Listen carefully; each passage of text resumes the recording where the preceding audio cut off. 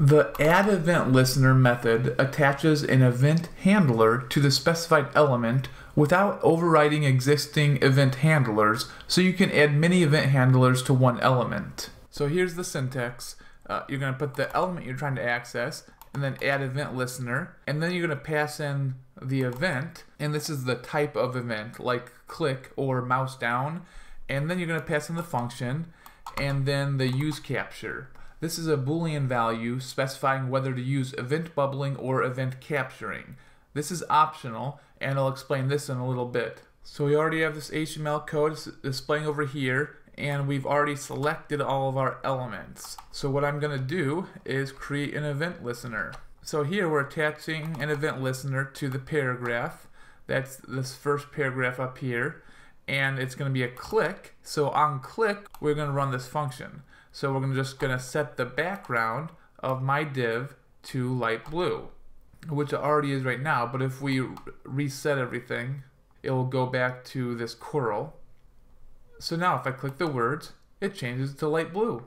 Now this actually does the same thing that that onClick would do. So when you use addEventListener and pass in click for the event, you could also do it like this. You could set onClick equal to this function here. However, there are some bad things about using onClick. With onClick, you may have only one event assigned at a time. So if you assign another event to onClick, it will overwrite the first event. You also can't set the use capture, so generally you want to use addEventListener. However, onClick does work in all browsers, and addEventListener does not work in older versions of Internet Explorer before version 9. Before version 9, you have to use addEvent instead of addEventListener.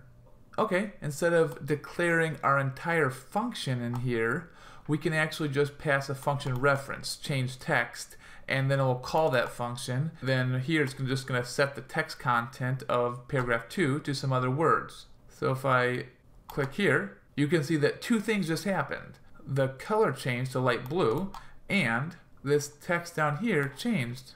With onClick, only this text would change because it would have overwritten the changing the background color. But with addEventListener, both things can happen. Okay, this right here is an example of something besides click. Before we were using the click event, now we're using the mouse over event. So if I bring the mouse over the first div, and we see it changes to dark khaki for div 2. Now I'm going to talk about the use capture parameter. This changes the order that things happen in. So we have an event on the first paragraph, and then we have an event on the first div. So the myp and mydiv.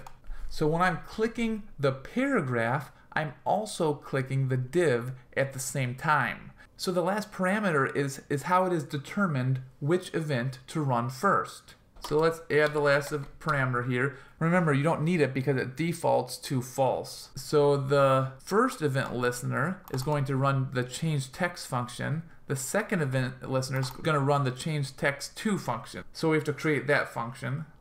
So here's change text 2.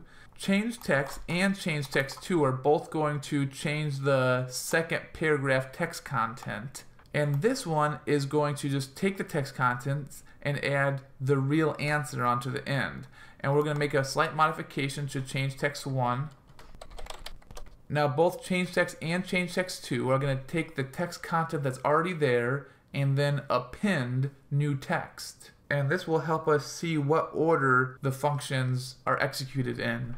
If I click the paragraph 1 and the div at the same time, you can see first it's appending the real answer, and then it's appending, according to a Cornell publication, the answer is 700 pounds. So if this last parameter is set to true, the outermost element's event is handled first, and then the inner. However, if this is set to false, the innermost element's event is handled first, and then the outer. So let's see an example of that. And now here we can see first it appends, according to Cornell publication, the answer is 700 pounds, and then it appends the real answer. So again, when two event listeners are attached to two different elements, but they're going to run at the same time, the last parameter tells what order to run them in. Okay, the last thing I want to talk about is removeEventListener. With removeEventListener, it's pretty self-explanatory. It just removes an event listener that you previously added. You just have to make sure that the parameters that you pass in are exactly the same, so it removes the exact one. You can only remove an event listener where you are calling a function by a name here. If you actually put in the function like this into the event listener, then removing it won't work. Okay, well, thanks for watching. My name is Beau. Don't forget to subscribe, and remember, use your code for good.